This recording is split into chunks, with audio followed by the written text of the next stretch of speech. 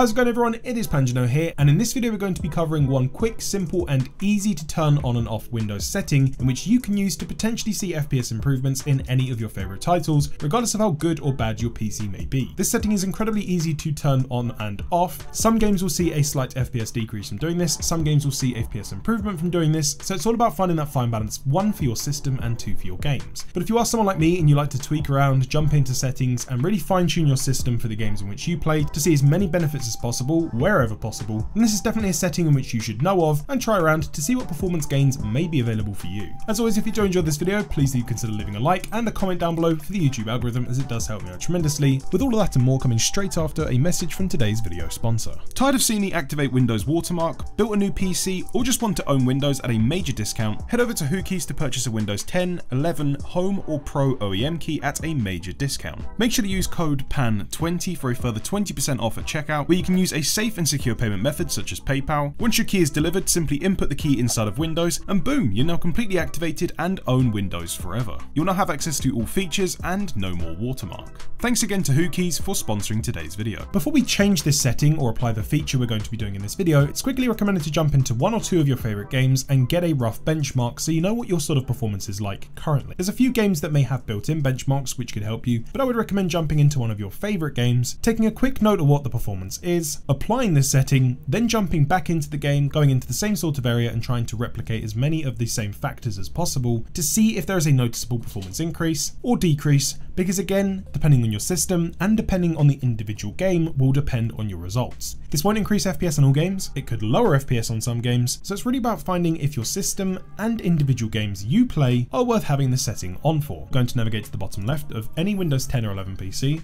type PowerShell, right click on the Windows PowerShell and run this as administrator. The first command we're going to be inputting with inside of here is going to be get-mmagent.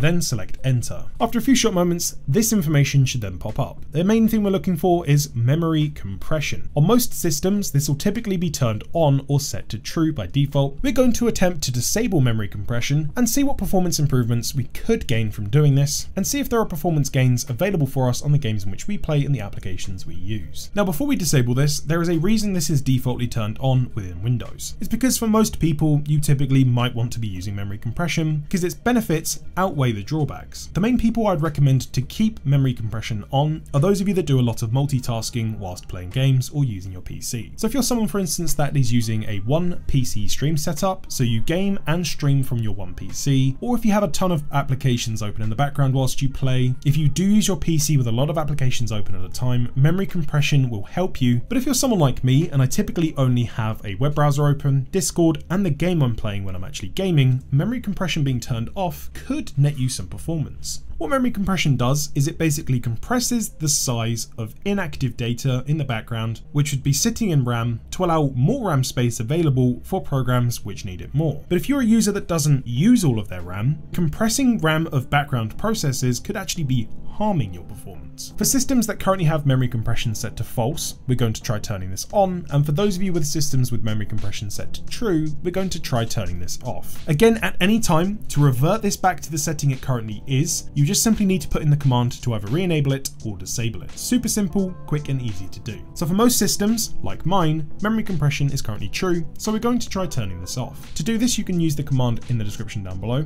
or type in disable-mmagent space-MC.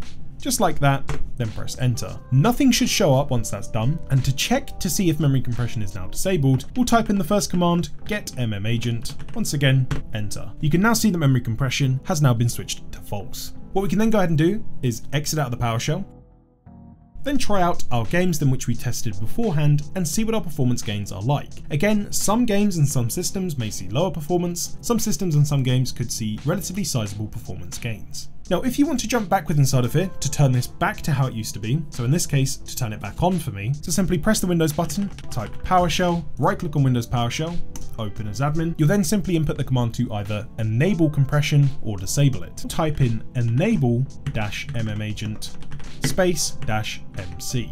Press enter, and to check if that's now enabled, type get-mmagent, enter, And as you can now see, memory compression has now been enabled. So the three main commands to turn off, turn on, and check this option are enable-mmagent -MC to turn this on, disable-mmagent -MC to turn this off, and get-mmagent to check the current status of memory compression, whether it's on or off. When you turn memory compression on or off at any time, just do a quick system restart after it's then been set to make sure that the change has been applied, and you should then be good to go. So as mentioned earlier on in the video, the FPS results from this may not be fantastic. You may see some gains depending on your system specs and the games in which you are playing, but the main thing I would like to showcase in this part of the video is some of the improvements you could see towards micro stuttering and smoothness of games. On my main gaming PC, using a program called CapFrameX, which has been used to gather all of the benchmark data for this video, we can see my memory compression on test features smoothness down here in the bottom right hand side of 98.7% with 1.3% stuttering. If we head over to my memory compression off test, we can see that the stuttering drops down to just 1% with a smoothness of 99%. You can also see the 95% FPS, average FPS,